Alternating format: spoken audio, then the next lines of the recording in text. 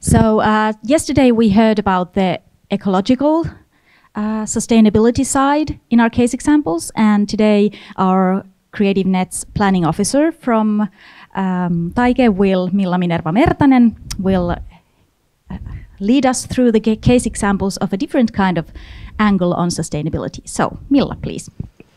Thank you, Sophia.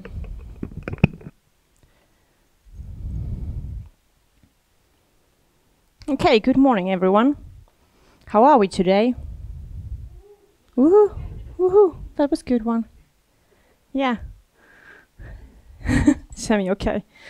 Okay, today we are able to hear two inspiring stories about sustainability and foundation of sustainability from cultural and social perspectives.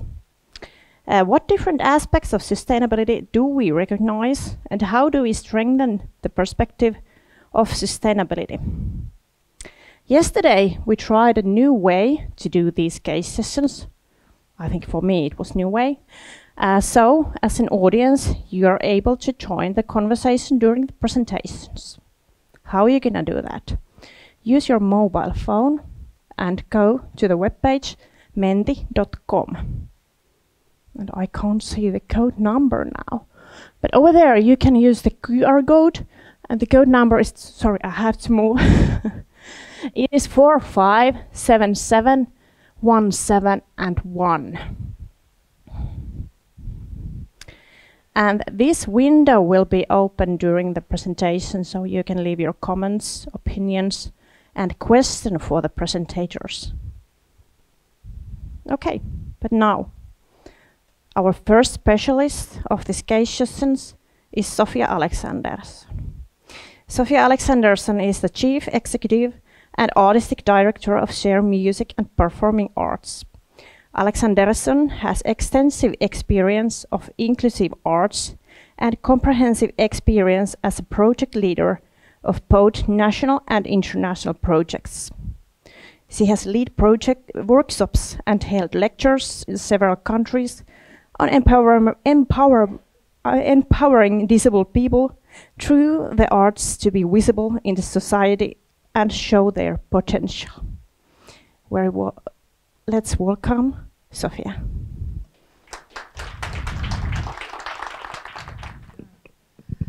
Good morning, everyone.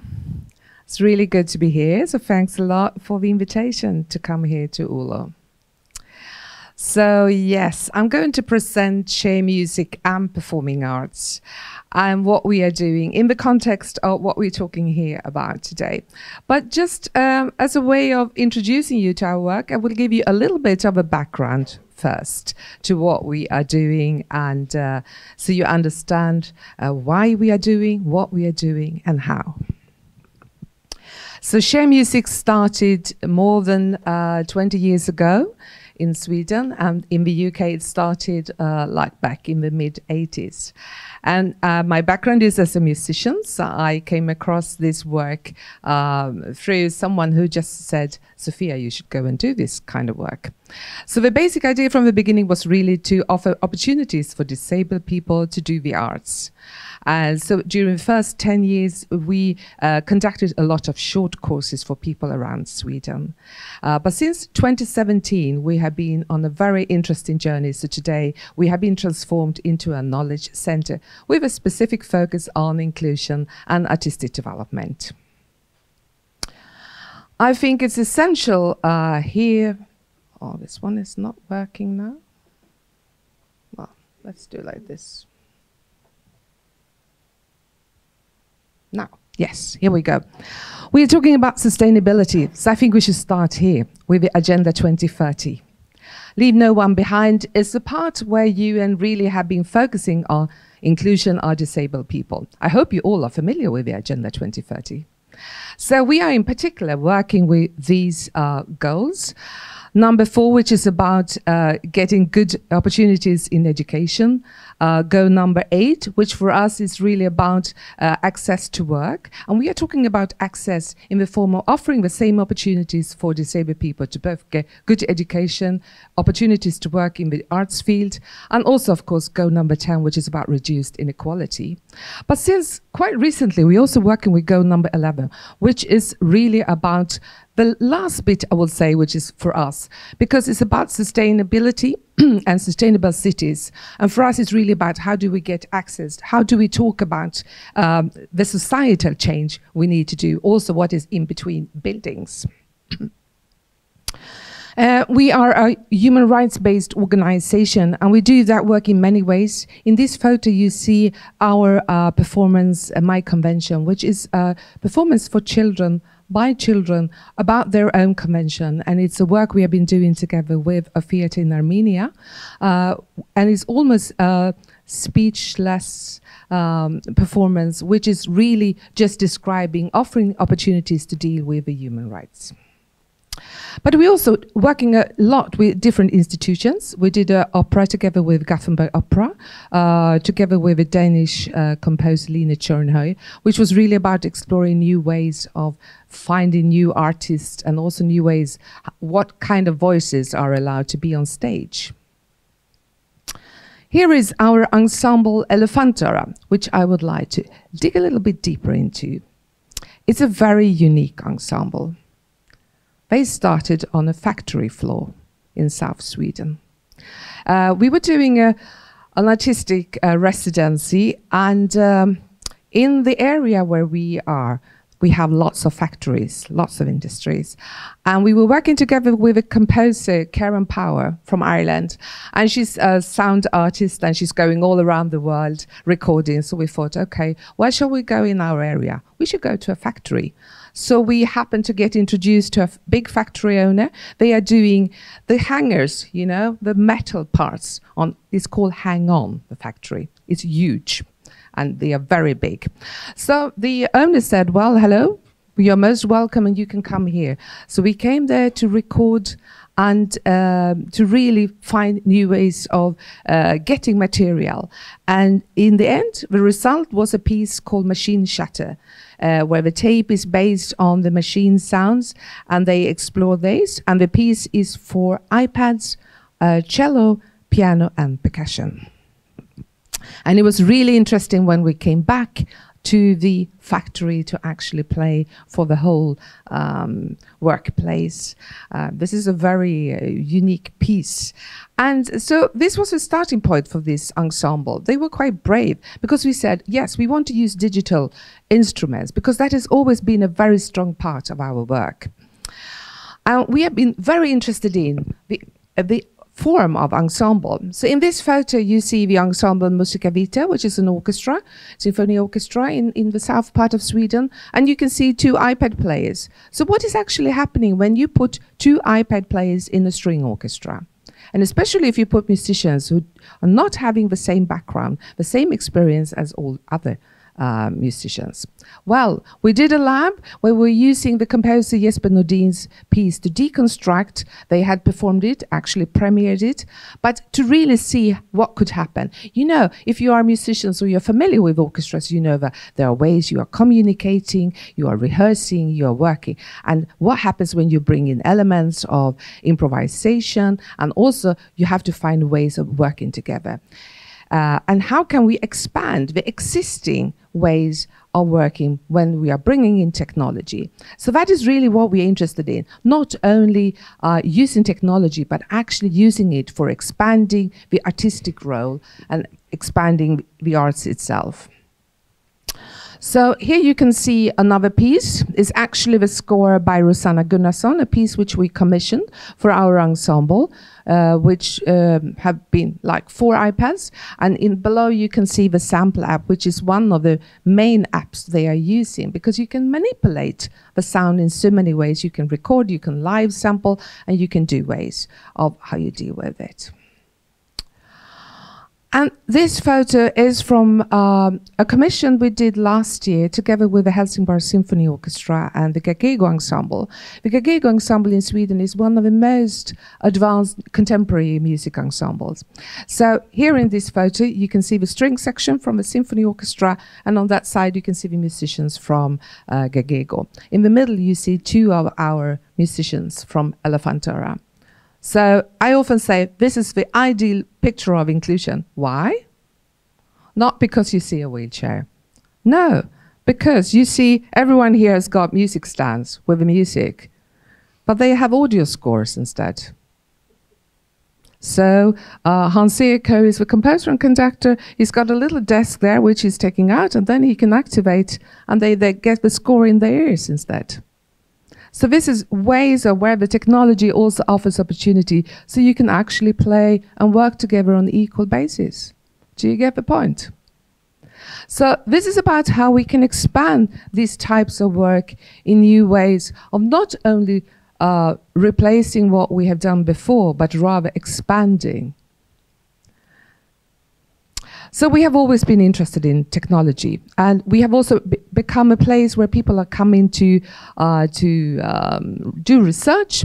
So this is a PhD student from Stanford who was working with us because she was very interested in how can we get dancers to do their own music. So she was exploring ways of how to develop new interfaces using vibrations, etc. This is from another lab we did with Lloyd May, who's coming next week actually to conduct a new lab. He's now a PhD student at Stanford. At this time we're using a Mimog lab, which Imogen Heap was inventing. And you can see a black bracelet over there. It's actually a bracelet where Peter here on the screen, he can actually think, but he cannot use his hand properly. So what he's thinking is giving the energy through, so it's actually using that energy which is going through the body, and the bracelet will pick up that so he can use the hand for playing. Unfortunately, the US Army was very interested in this technology as well, so it's not possible to use for us anymore or anyone else. This is the tricky thing with these kind of technology. It's not, so I often say, well, it's the Army and us who are interested in this. So this is another thing we are doing a lot right now. We are developing a remote performance platform for co-creating music online. This is from a session we had last autumn. You see Hannah, our musician. She's in Art Center in South Sweden. And on the screen you see other musicians, and they are placed in 2, 3, 4 other locations. Why? Because we are using Jacktrip, a technology which is reducing latency. So it's actually possible to play together. But what happens when we are together in a digital environment? Well, it creates a lot of other issues. We are lacking the emotions we have together in the room. Here we are expanding emotions when we're sitting here together. But you're not actually exchanging that in the same way. So we are working with a company called X System, who has developed a musical model of a brain, so you can predict to 99% what the brain is actually going to tell you.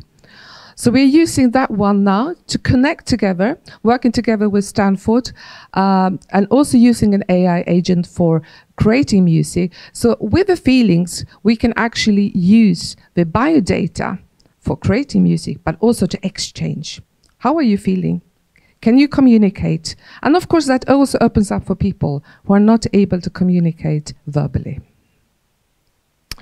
So here is from last spring. We were working together with a PhD student, Barbara Nurnes, who's very interested into biodata. So in this concert, we had our musicians in Gothenburg and in Stockholm.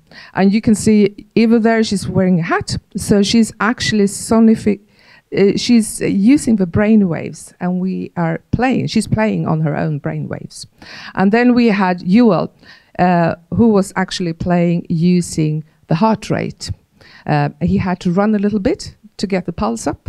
And then Barbara has been developing a stetophone instead of a stethoscope. And then he live sampled his heart and used that in the piece. You can listen to the piece, it's online. We are right now developing this remote performance platform within the Horizon funded project MuseIT, which you can check out. It's a project where we are exploring multimodality and how we can preserve and also develop our cultural heritage. And we have to remember we are creating new cultural heritage today through Born Digital. So I think I'm running out of time. So I would like to say you should follow the development. I will be around if you have more questions, and please keep in contact.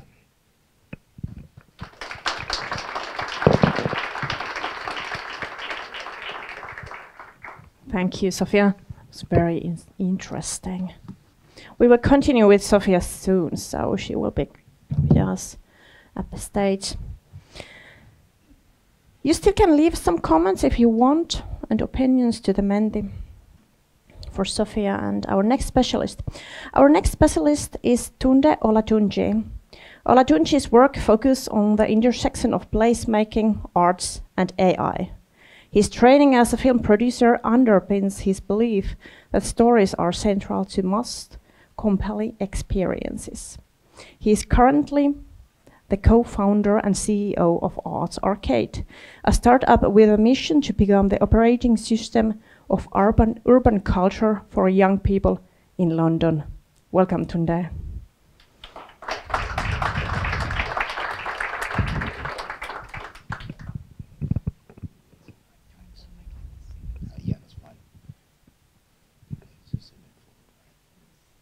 Hi, morning everyone. I'm feeling slightly unwell. I think I had food poisoning last night, so apologies if I'm not.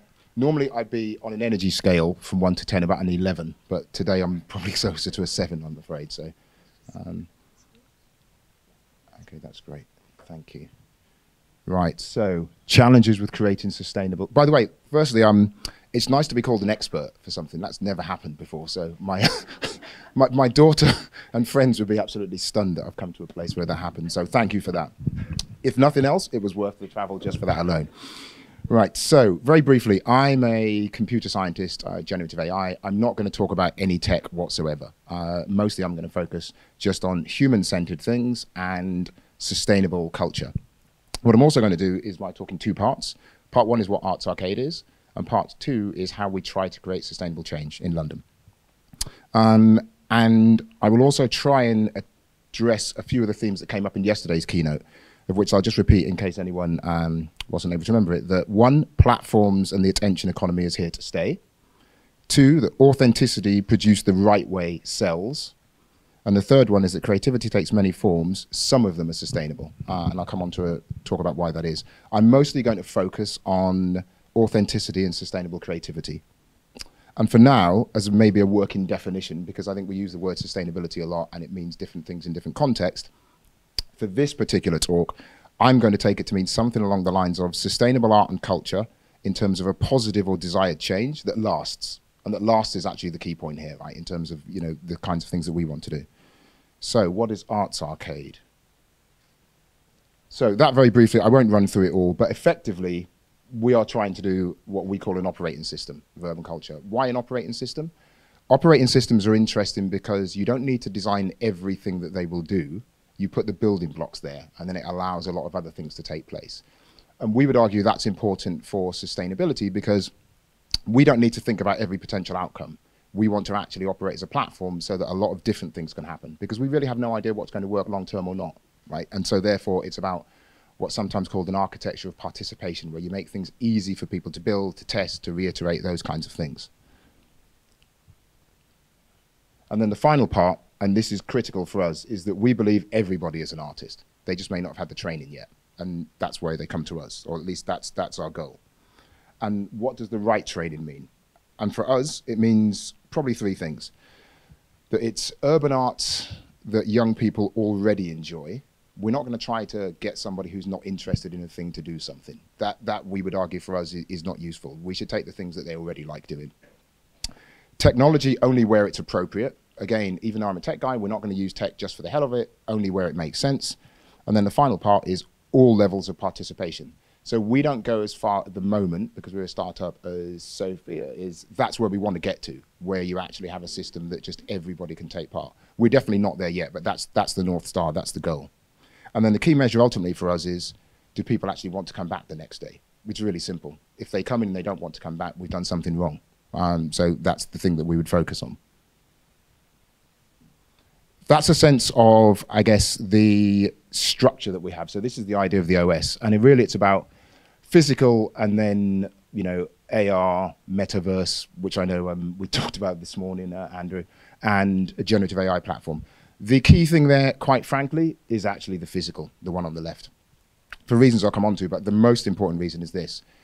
If we are focused too much on the digital, and the average person, I think, checks their phone 150 times a day, is 3.5 hours on their device, ultimately, we're trying to do something that TikTok, Meta, a whole bunch of other companies can already do. Complete waste of time for us. What we should be doing instead is saying, when you're in the room and you're co-located, what's our experience then? Because we would argue for 16 to 25-year-olds, that's the most important thing, not what they can do on a phone. So for us, that's the most important part of our platform. And ultimately, if we were doing what we did successfully, you could take most of the rest of it away. Commercially, I wouldn't want to, because I think that would be a problem, but the physical side and the human interaction is the key. And this is a sense, again, of just the building blocks that we have. Again, won't go through everything, but ostensibly, we concentrate on everything from music to gaming to dance, sport, fashion, art, etc. It's reasonably wide. The easiest way to think about these maybe is through a really urban lens. So we work with the world's best breakdancers. We work with the world's best body poppers. We work with graffiti artists. MCs we will work with, you know, people who will sell out Wembley Stadium next year. So the idea is that we're working at the excellence end with people who are world-class that everybody will have heard of in their field. Then we have growth and participate is the thing that everybody can do, and they can just come and experience a program across all of these categories. But really the critical thing for us actually with the categories is that the ones at the bottom are the cross-cutting themes. They are actually the most important. Sustainable design, computational thinking. We're not trying to create programmers, but we believe it's important that young people would have a sense of how these black box models work at a high level, just some kind of sense, because that's the world they're going to inhabit, or they already do, like it or not.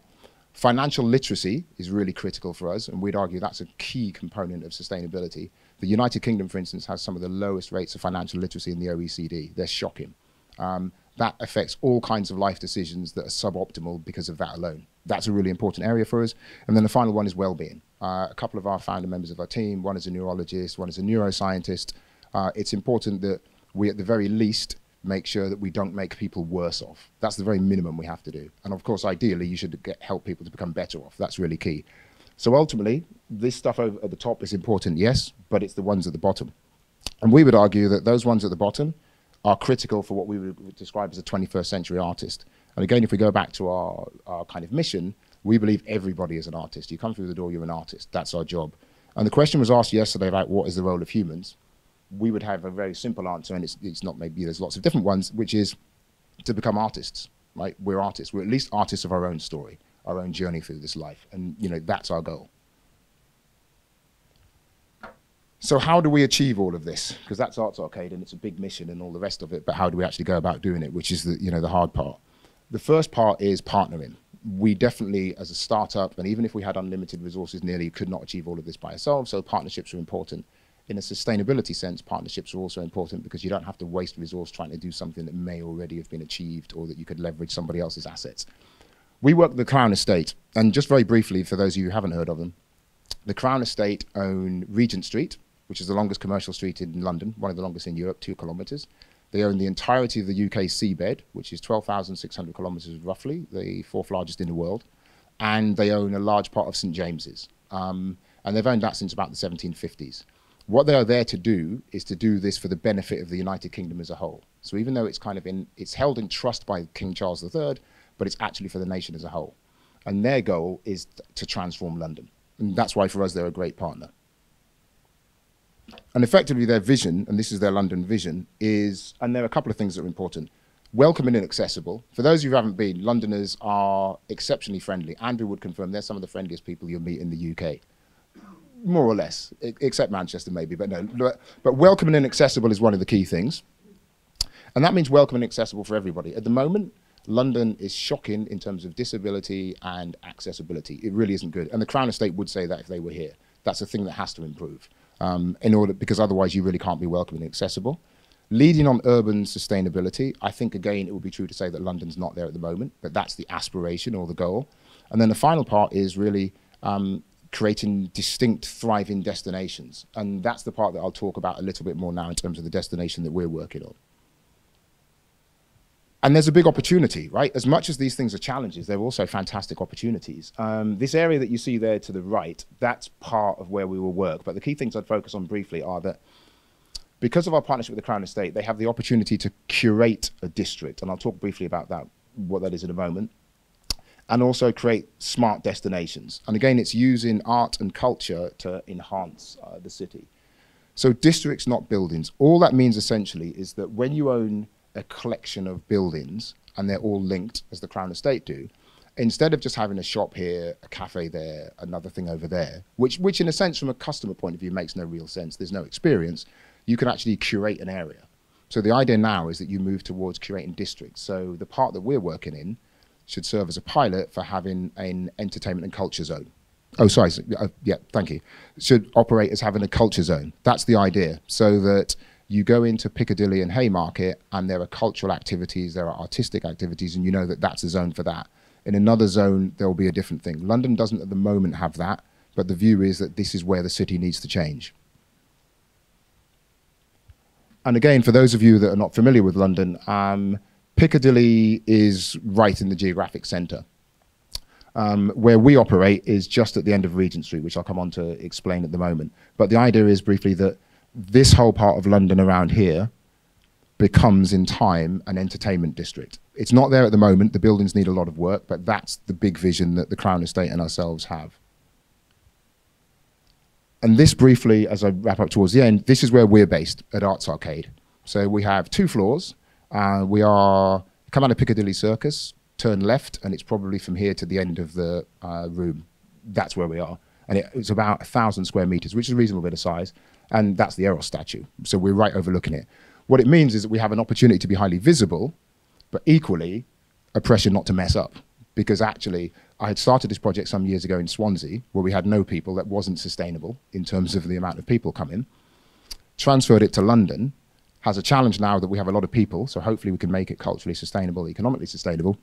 But of course, the challenge is you're highly visible. So if it doesn't work, everybody gets to see your failure. And that's it. Thanks for listening.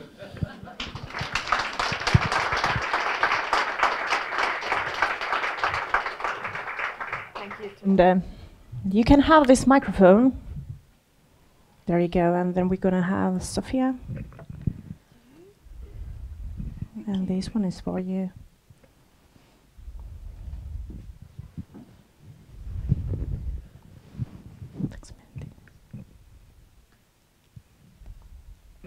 Yeah.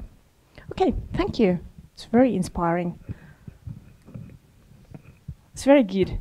Thank you. What do you think about the social aspects? How important is it to grow or to keep it very livable when we think about sustainability? What do you think? Is it important? What a strange question. What a strange answer, and good answer. Thank you. sorry, Matt. No, I think the social aspect is of course key. That's why it's a strange question, because I think somehow we in the arts sector, we are very much arts for the art's sake. I don't know here in Finland if you have this debate. We have a lot in Sweden, and it's a kind of frightenedness of that we should lose something artistically. But why should the arts sector stand outside the societal development? For me, it's like, yes, we need to think the social, we need to think the society development, and then it's part. We are all social. So yes, I think when we talk about sustainability, it's very important when we come back to the Agenda 2030 to actually talk about it's a financial, economic sustainability, it's a social, and it's the environmental. And we have a history of only thinking that sustainability is a kind of green pathway. That's good. And I think why I ask it, I think that we are living in some sort of individual time. that everything is happening like I want to do that, and I want to be in social media. I want to be something, and we are somehow losing the social aspects of being like real connection with the humans. Yeah, connecting to people. Yeah. Connected people. Yeah. What do you think, Tunde? I guess there's a number of. Apologies, my tech mojo is failing me, people. Try it now. Hello. Hello. Seems to be working. Right, fine. I guess there are a number of ways of looking at it, but just picking up on what Sophia was saying, so the economic part is critical. So if I think of our project specifically, there's a social dimension which is bringing different groups into that part of London who at the moment never go into there. And mostly it's Londoners, to be quite frank, because it's only full of tourists. So there's that kind of social aspect. But then the economic aspect is really critical. What the Crown Estate would like at Westminster Council is that the young people come pick up skills and it's economically beneficial for them. So it's this idea of art as a catalyst for economic development to some extent. And I guess I think of it as art for life's sake, right? As you said, it's baked in, but there's potentially a tension, isn't there, between artistic freedom and these things that you want young people to do and having to justify, but now they've got these jobs and the economics behind it, and that, it doesn't always sit comfortably. But our goal, I suppose, is to try to balance the two. But to address your question, I guess that the social versus individual, I think there's always that tension between the two, because if I think about personalization, and let's, like AI very briefly, and I promise I won't talk much about AI, but one of the things it offers potentially the promise is deep personalization. Like you can have what you like. Everybody here uses, something like GPT and gets exactly what they want. At some level, for some individuals, that's really, really beneficial, but it's different from a shared social experience, maybe. And so, at least in the technical terms, there's potentially a tension between those two things in terms of where technology might be going and where social experiences are going. That's a good one. I'm picking up a few questions from the Mentimeter. How big are your organizations? How many people are working there with you? Which kind of your organization are? Shall I start? Yeah, you can do that. So we are 10 people working at the core in 3 offices in Sweden. And then we have a big network of artists and other people who are working. So during a year, we might be 50 people working. It really varies depending on what we're doing. So, I mean, we have a lot of people coming in doing different projects, like our ensembles. We have a dance ensemble, several music ensembles, and then we have people coming in to do different types of work, really. Yeah, but we work all over Sweden and internationally. So, yeah. Okay, what about you? We have a core team of about 8 at the moment, and then we will increase that when we start to run the programs. What I should have said is we're going to start in earnest in January next year, and then we will scale that up with other people as we need them. So quite small, and we're a private limited company, so we're a for-profit company as well, so we have to make sure we make some money. Yeah, but what about the participations? How many people you have in-house during the year or during the month? It varies. Altogether. So I don't know, this year we have so many activities. I mean, I'm just coming from one lab where we had musicians and dancers employed. Next week we have both our musicians are working in one lab, our dancers are working in one performance. So it really goes up and down. So probably we have been more than 50 people this year in total working, but they are not working all the time. Yeah. Yeah. Probably something similar. We haven't, in a sense, because we haven't started our programs yet. Then I don't know, but I would imagine it would certainly be, in the reasonable dozens, because of the amount of programs we need to reach. We need to reach, thousands of young Londoners. So we're going to need a lot of people to help us do that. Yeah, I'm wondering when we are in a seminar like this, and people are maybe thinking, okay, I would like to do something like that. Where to start? How to start? You mean in general, doing a project? Or in general, in your perspective? I think collaboration is key, and transdisciplinary collaboration as well. Not only seeking partners within where you are, but I think that has been really something for us. We have been never sort of only relying our own resources. We get funding from the regions or from a municipality, lots of project funding, of course, as well. But during the years, that has been very, very key to work. And because of the mission we have, we work with different stakeholders. And I think maybe if you start something, go outside the box to think about. I think some of the most interesting projects have been those where we have been able to work with people which are outside our own sphere. And we have also discovered people like to meet other people. You come with the same solutions you want to solve or the same idea, but you're bringing in your own perspectives. And people are seeking these type of meeting places today. So I would really encourage you to go into that field. Try to find partners where you don't expect them to be. Mm. Yeah, and picking up on that, I'd say it's that, and also being really bold, to be honest. Like so when I moved to London, it was to study planning and architecture originally, and I used to think when I walked along Regent Street, for some reason, I don't know why, I hate shopping, but I quite like going into shops, just seeing the structure and things, and thinking maybe one day I'll have a shop along here. And then obviously you think that's just nonsense, I'm not going to do that at all. And when I walk past the space of the building, like we have 2 floors, the other 4 floors are empty, and figure that, okay, this is a building that we're resident in, the people who own it like what we're doing. Whenever any of my business associates come, they're always flabbergasted. Firstly, they always think I'm amazingly rich because they see it, and the building would obviously be really expensive, so in their heads, they think, okay, Tunde's really rich. And I try to say to them, if I was as rich as you all think I am, I would be delighted, but I'm definitely not. But what you realize is that you can go to someone like the Crown Estate, who has a portfolio worth 16.8 billion, talk to them about this crazy idea combining, hip hop and tech and this kind of stuff. And actually they found a space and said, oh yeah, look, you can work with this. I mean, we have to pay for it at some point, but if I had been asked a year ago, would I have thought that's possible? The answer would have been, no, that's nonsense. Why would they do that? It makes no sense. And that actually, as Sophie said, you can actually go to these places and partner, and some of the time you'll find that they're genuinely interested and want to do something. And so you have to be prepared to be bold enough to say, I don't just maybe want, if your thing requires a big space, then actually go for a big space. Don't go for a tiny one, and try and speak to some people who have the right kind of spaces. We have a good question in Mendy. What is the core challenge for you to develop your organizations further and reach true impact? This true impact is a very interesting word, like how you can measure the true impact.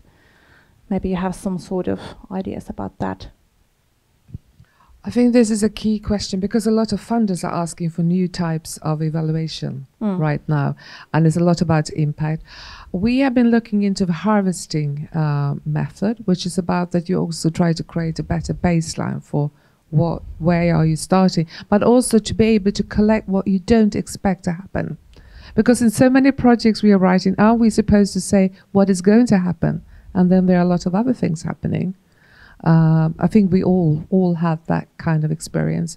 So about harvesting is really trying to connect to people where you can draw out things which are happening, put them on the agenda.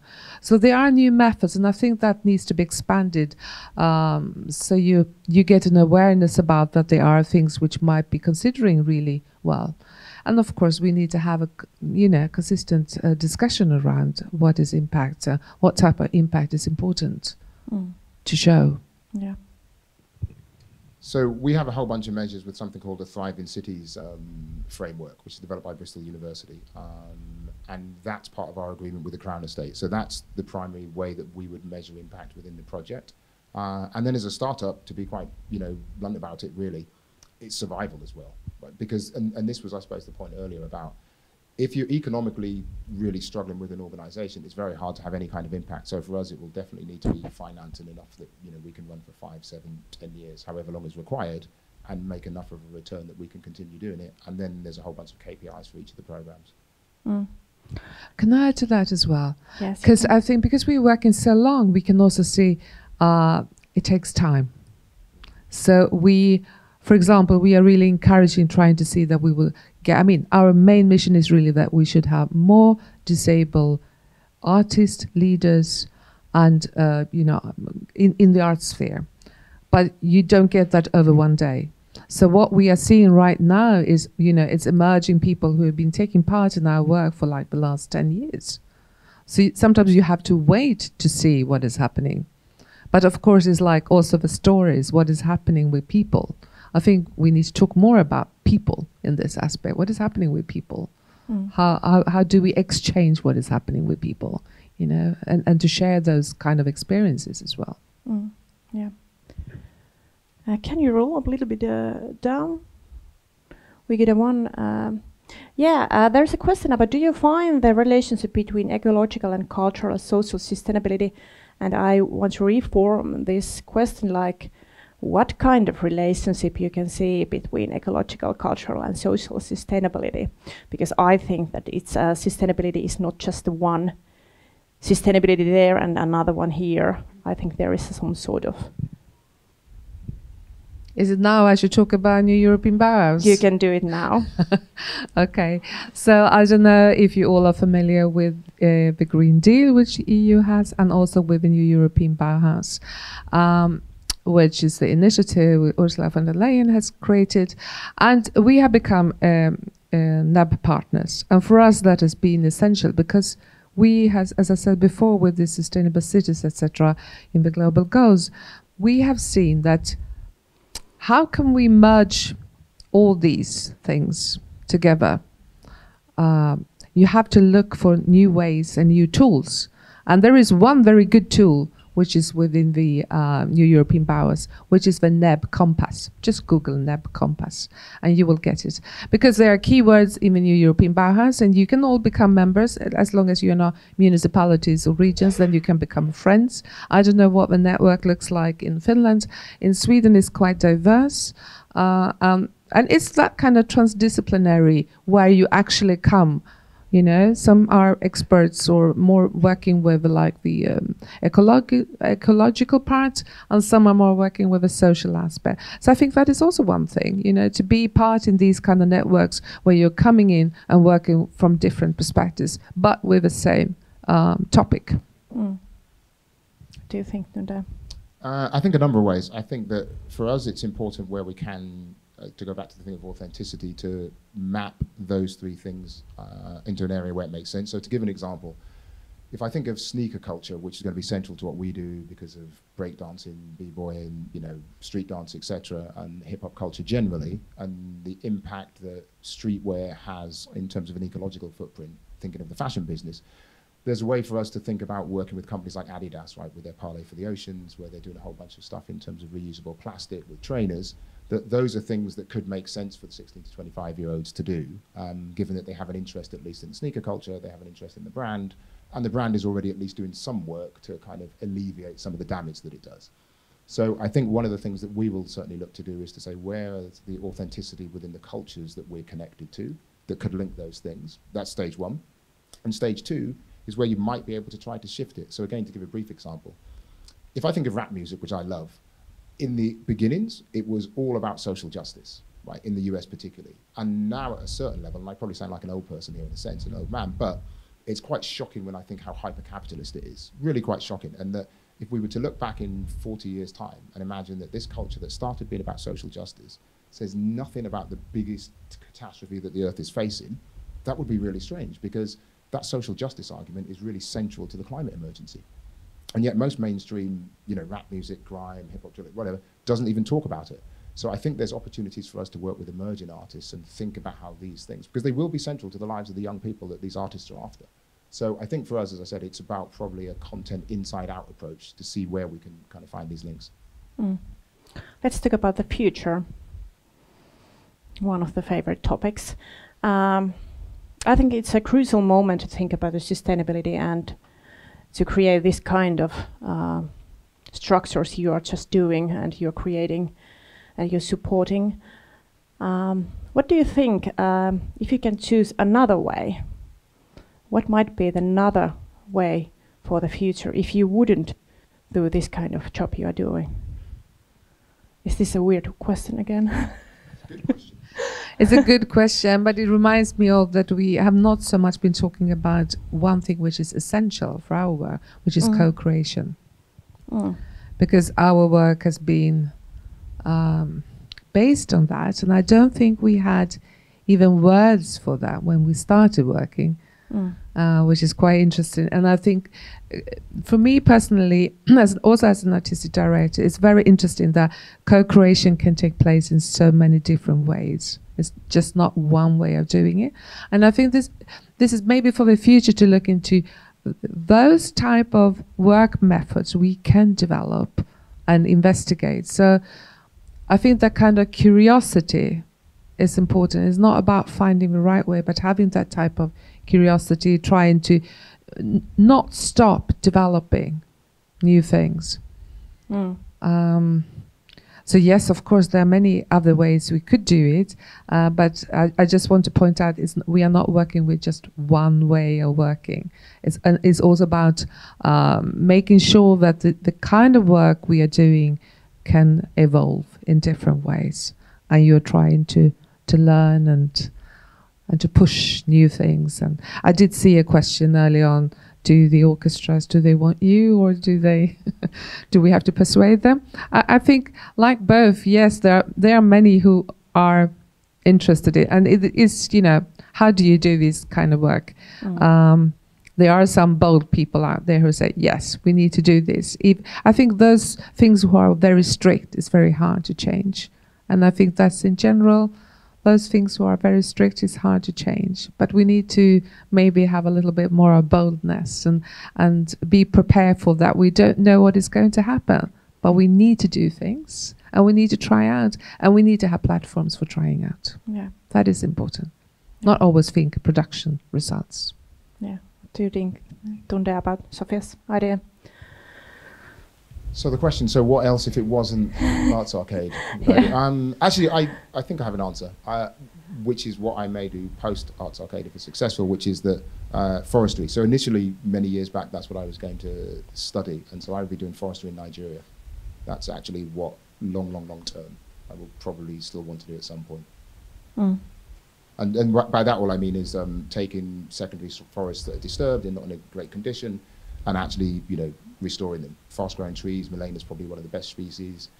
Doing something like that, capturing carbon, etc., using that to also develop farmer livelihoods, that kind of thing.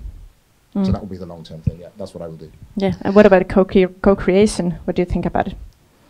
The co-creation point. So with respect to Arts Arcade, I would say also that's critical. It's interesting for us. I think we're slightly more top-down at the moment, if I'm honest, and part of that's also to do with the funding structure, that we need to structure things. So part of our plan is we have 3 tiers. So one tier is we work with world-class artists that, because that draws the brands in and et cetera, et cetera. So that part tends to be less co-created in a sense.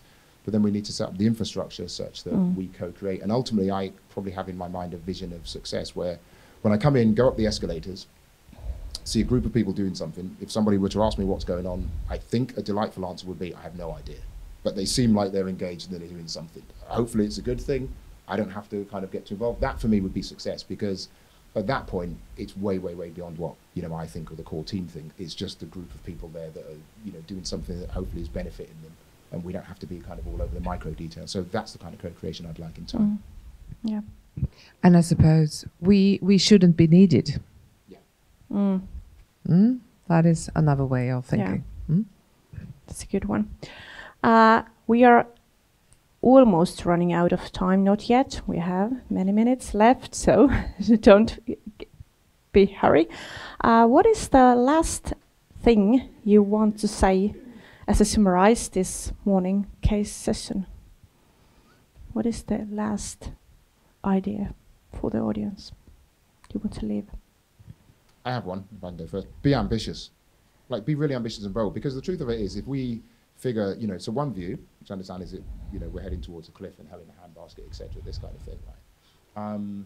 Hopefully, it's not as bad as that, but be really ambitious to some extent, because the changes that we're all talking about needing to happen in the world aren't going to happen with, there's lots of things we can all do that are small, of course, but it's also okay to think big and say, okay, what can we do? Because collectively, people will respond. Things can start with really tiny movements that don't seem like a big deal at all, and you look back and it's like, wow, I've got all these people involved in this thing and we're making some real change. But be ambitious, be bold, dare to be brave. Dare to be brave, that's a good one. What about Sophia? People want to create change. You just need to provide that opportunity. And I also, because we are working with a group, we have disabled people in the perspective. I think I also want to say, do remember that, and what does that mean in the kind of work you're doing? So we should really consider, is everyone part of the work we are doing? It might be disabled people, it might be other groups. So, and then what we didn't get time to talk about, social innovation. There are so many wordings around this kind of field, but I think it's about creating that aspect that we can all be part of a change which is needed, and that we as an arts and culture sector, whatever we are representing in here, we can contribute. So I think, we can all do things. We just need to find the pathway we can do. So yeah, go ahead. It's a very good quiz, very good conversation. I want to thank you for this inspirational moment. And dear audience, remember, Tunde and Sophia will stay here for today. So if you have anything on your mind, please find your moment with them. They're very, very inspirational person. And there's lots of things we didn't have time, but we will continue this conversation later. But now, applause. Thank you.